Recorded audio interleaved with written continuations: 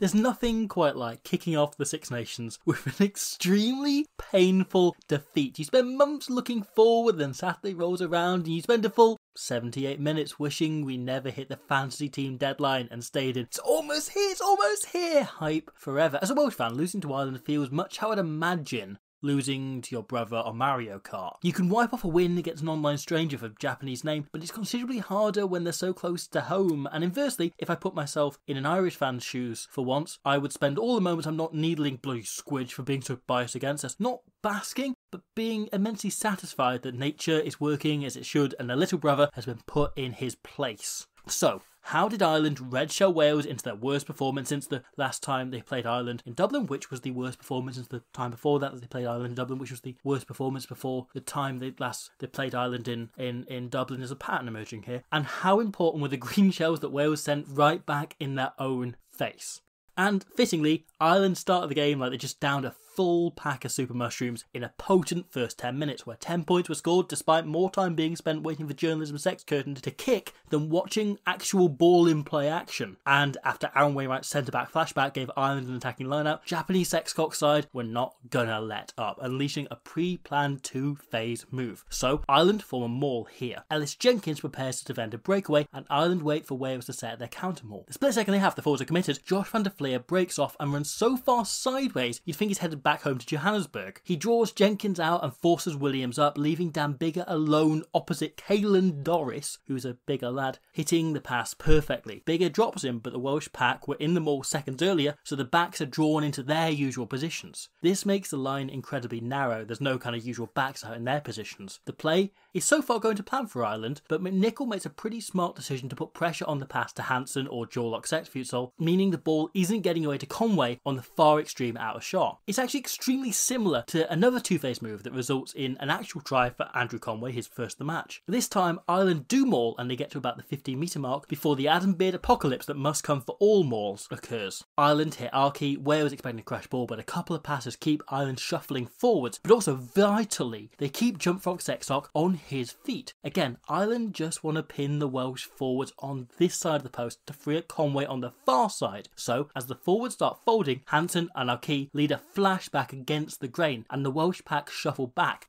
baffled. Keenan and Furlong each commit defenders really well, and Sexmother can fling it over the top like a Hermes delivery driver for Conway to check his man and score. It's a really good finish. Really excellent finish by Conway. However, the similar two-phase move back in the first half didn't work out, so Ireland load the short side instead with attackers, and Wales drag reinforcements round to that short side. The initial move was stopped, and now this side is covered, so Sex Toboggan now decides to flash left. Him and Hansen don't sprint, they saunter, creating the extra man inconspicuously. Wales aren't really watching for it, meaning Rhys Zammit is then caught moments later in no man's land and can only attempt to block the pass to Bundy Archie. He fails, and Archie scores in the corner. It's a really well worked try, but the most encouraging thing for Ireland is nothing to do with any of the players who actually handled the ball. Across their first Six Nations under Papa Faz, Ireland attempted similar moves regularly, like properly all the time, trying to change the point of focus with flitting runs and lots of little passes, but the details were wrong and they didn't quite work. If we look at the same minute alone of the same fixture last year, Ireland run a similar play twice. Here, they switch blind late, but Henshaw has no runners around him, no options, and he just can forlornly crash it up. He's got nothing else he can really do. And here, Jacid Sexium flashes round and calls it out from his hooker, but Omani's line is terrible, and he just gets in the way. He's got no option to kick, the kick's charged down, it's a horrible occasion. Compare Omani's line to this.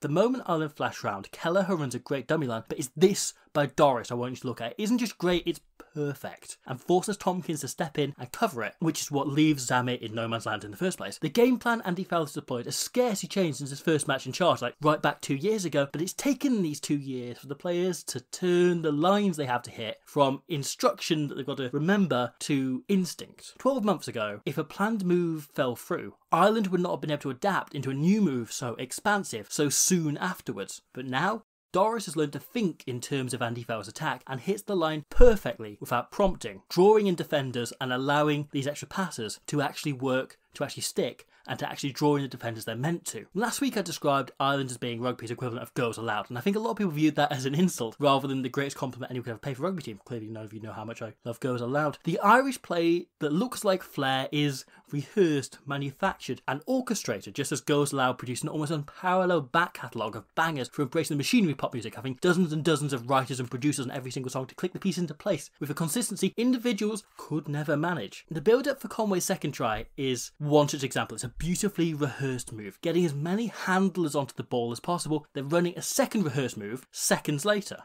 Plan is, Sex Dragon wraps around, which will make a nice change for him. Burn hits our key hits Sex Jungle, and then they spread it from there. Except Wales read this and drift to watch the ball out the back. However, if we rewind, because this comes from a kind of line break, Liam Williams is stood in line with the main line, so Wyn Jones assumes he has a man on his inside, but Williams jogs back into the fullback position. Jones drifts to cover the backs. Sex Chicken and Archie. Burton spots the opening and changes the play, putting Van der Fleer through the hole also softly instead of passing to Sexlung. Ireland play one fast phase from here, then call rehearsed move number 3. Bigger reads it and puts the pressure on, trapping Sex Daddy, the man who calls these rehearsed plays, on the floor. So Ireland play a few simple phases with the forwards until he's back on his feet, except they never need to wait. The Welsh defence opens up and Gibson Park can float the ball over the top to make Conway the one to finish it, allowing him to walk it in with the energy of a Cooper Trooper in 4th, who ends up crossing the finish line first after the top 3 are all blown out by the same blue shell. The system's still not perfect, and Ireland do get caught out a few times, such as here, failing to get any extra runners into the shape 2 phases in a row, making it really easy for even the Welsh defence to cover. But if I'm an Ireland fan, I'd find that pretty encouraging,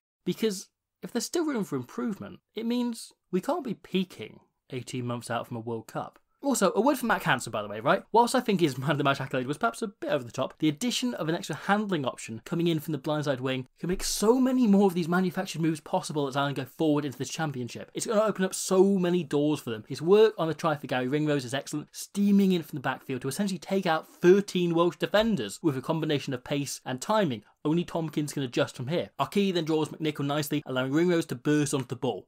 Liam Williams first to make a decision, and Ringrose can glide past him to finish the try. Wales, however, did not have such fluency in attack, with their only points being this hilariously shit score by Tame Basham. The popular point is to suggest Wayne Pivac and Stephen Jones' game plan and philosophy on attack is broken and won't work, but I really don't think that's the case. What we saw on Saturday was the equivalent of someone in Mario Kart who knows all the shortcuts, but is trying to take them without a mushroom or 2 saved up, and ends up just treading over the grass, moving slower than they would if they just went down the normal path. There were a few passages on Saturday where Wales' attack did work, where they got through round outside Ireland. The problem was, literally every single time, they slipped up at the breakdown. Now, rugby's an incredibly broad game with so many mad and unexpected aspects that all require insane amounts of attention if you're to compete at the top level. And so it's inevitable that even the best coaches in the world will have some areas of the game that they don't quite understand as well as others. Leicester boss and nose owner Steve Borthwick recently said that until making the jump from forwards coach to head honcho, he'd never really stopped to consider backfield strategy. I'd be confident, for instance, Gregor Townsend doesn't really understand the scrum. Warren Gatland, attack.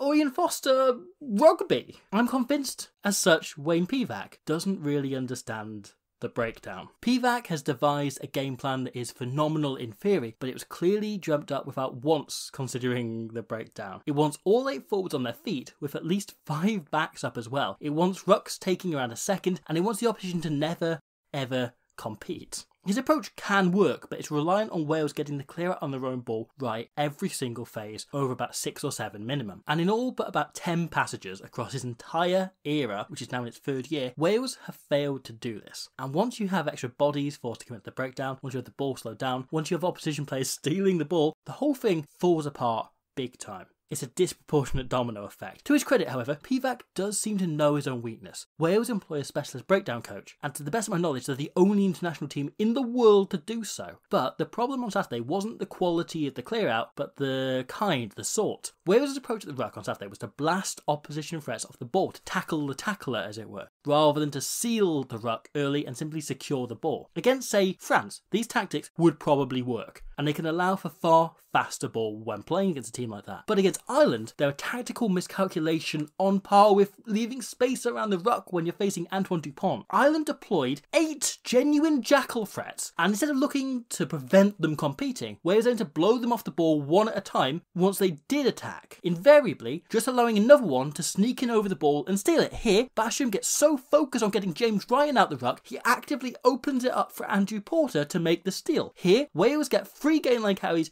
in a row. It's really good work. But then Beard and Francis are so focused on clearing out Ryan again, they leave Conan to just crack on over the ball and win the turnover. Super simple. Game line successes entirely pointless. Or here, in the final play of the game, Lake is twisting tackles out the way and Basham does a horrible job of trying to support and secure the ball. Turnover made. Wales deployed deliberate tactics that played so far into Ireland's hands, they probably qualify as the 0.1% of bacteria Dettol can't destroy. And it left Wales completely unable to attack or even just keep hold of the ball. However, of all the tier 1 teams, 2 of the 3 that these tactics are most likely to work against make up Wales' next 2 fixtures, the jammy little gits, especially with injury to JB Ritchie in the Calcutta Cup match ahead of the Scotland game next week. So this could become a lose-lose situation, however. Wales either adapt next week and then they're less effective as a result against Scotland, or they end up vindicated and don't change how they approach the breakdown ahead of the England game and come unstuck once again. And yet, deliberately playing into the opposition's greatest strength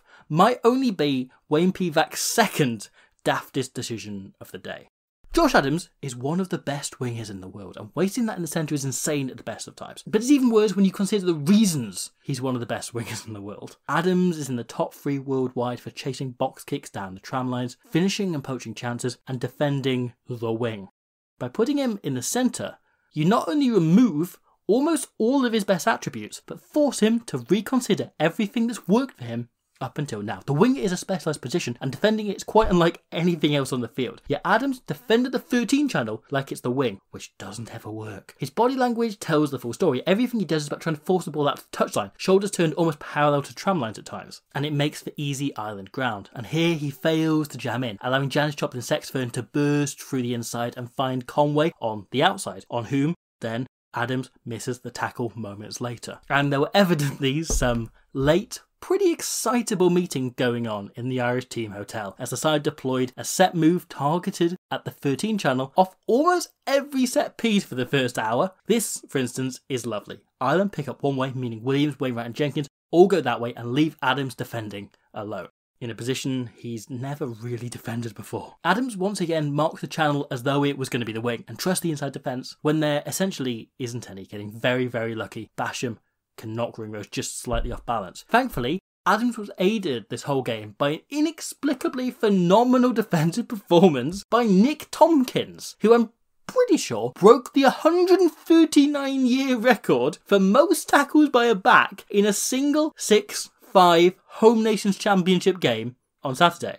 I know, Nick Tompkins. Here, Adams is essentially operating in no role, but Tompkins' work is Chris Harris-Ilian to close it down and prevent a clean break for Ringrose. Ireland were just smart all game, trying to make Adams make as many decisions as possible. Whilst Ireland do have their own distinctive style, they're just as good as they ever were at tearing into any opposition wounds, turning weaknesses into gaping, bleeding holes in your face. If you give them any chance to dig in, they're gonna get their nails out.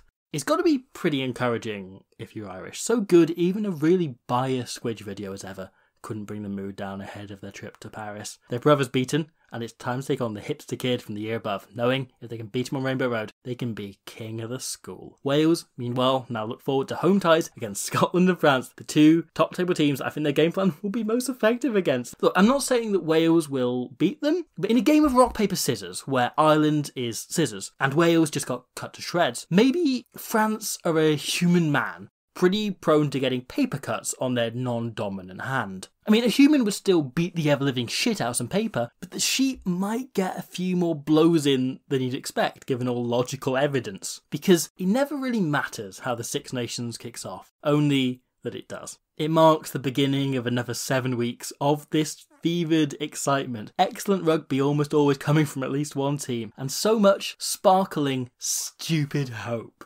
And I think I speak for everyone when I say, crushing defeat or otherwise, I wouldn't have it any other way.